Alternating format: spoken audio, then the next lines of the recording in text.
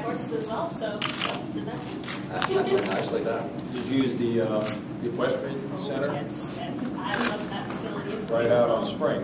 Really? Yep. That's great. Yep. That's pretty new. It's Beautiful facility. Close to my house. Oh, really? Yeah. I was actually at the old facility. Our senior class is the last one that has ever known the old facility, so now we see the difference in the two, and I say everybody that has only been at the new one is very spoiled because it's a beautiful facility.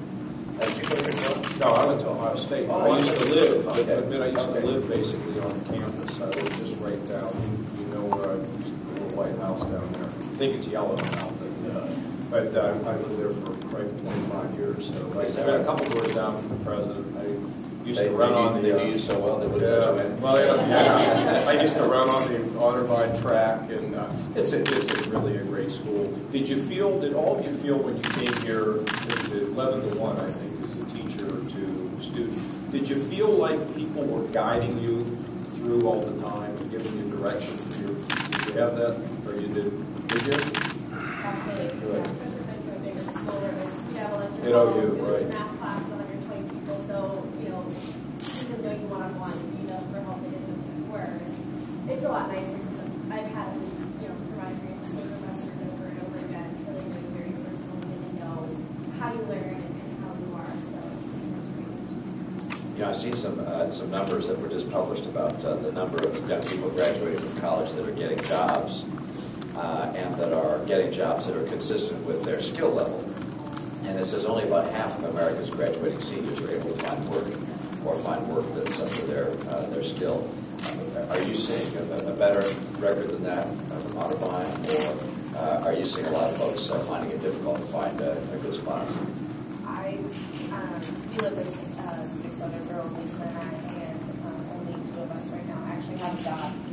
And I know a lot of our friends are still currently searching and applying to a lot of different places all over the U.S., just doing whatever it is that we need to do to get a job. So.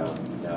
And are you having folks come on campus? Do companies come on campus and recruiters are like, no, you're having to go out and knock on their doors? Otterbein, since it's smaller, we don't have a lot of people. They try and do the best that they can, and they also invite us to some of the stuff that like OU has, but it's difficult because we're so small. So we don't have the giant job fairs that other schools get to have. So we have to do, our career center is fantastic, but we have to work harder, I think, than some of the bigger schools to go see people.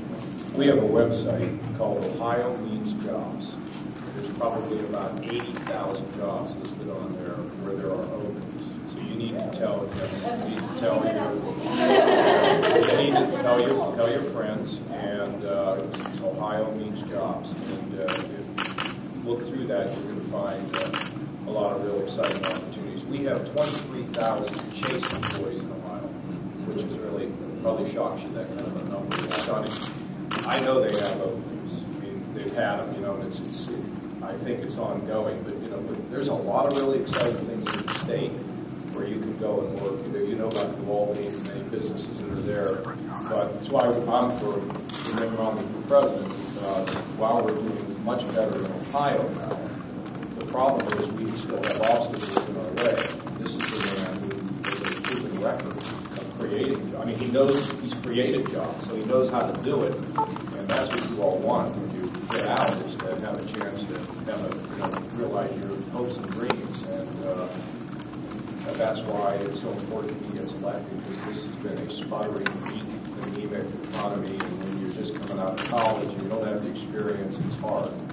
But that's why it matters. That's why I'm here. Yeah, it's been a tough few years for people coming out of college. This year doesn't look any better than the prior years. And that's got to change, because folks that can't find work in the first few years coming out of college find that over a long period of time that really affects their long-term earning potential. So we want to get you to work and get your colleagues to work. Other experiences? Yeah. I think for me, at least the experience that I've had is a lot of people actually have difficulties finding jobs because the jobs that are there, they don't have a degree. So there's plenty of people that have, English degrees, but what are they going to do with that?